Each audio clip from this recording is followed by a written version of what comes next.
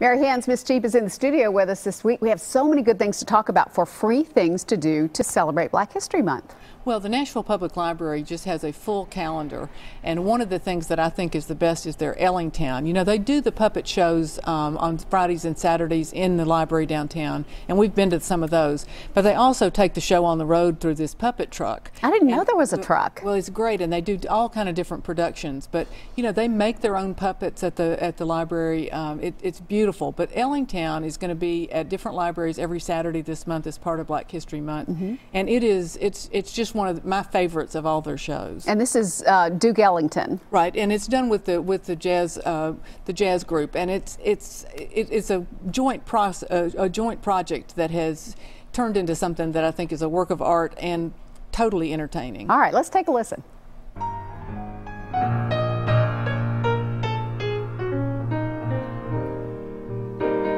Well, hello.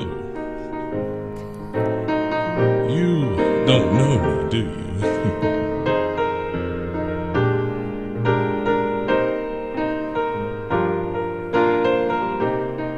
What a great way to introduce kids to jazz music. Well, it is. You know, the library, they say that the reason they do the puppet shows is to introduce, you know, children to literature, and this introduces them to music, and it's really not just for kids. I mean, I think adults will enjoy this just as much.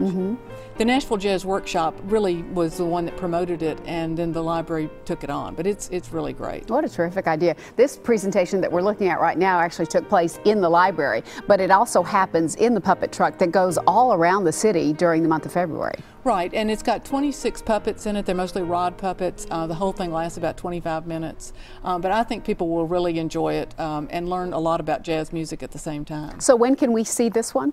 Well, it's every Saturday this month, and it's at 2 branches each time. So it just rotates around. So you can look at library.nashville.org and see where it's going to be when. Nice. What other things does the library have going on? Well, one of the things that I've also seen and just been really impressed with is Dennis Boggs does a portrayal of Abraham Lincoln. And he's going to do that at one of the libraries this month. And Dennis Boggs is, I mean, he has it down. He looks like Abraham Lincoln, he talks like Abraham Lincoln, and does like a first-person kind of show on that. And then there's also the Brer Rabbit productions.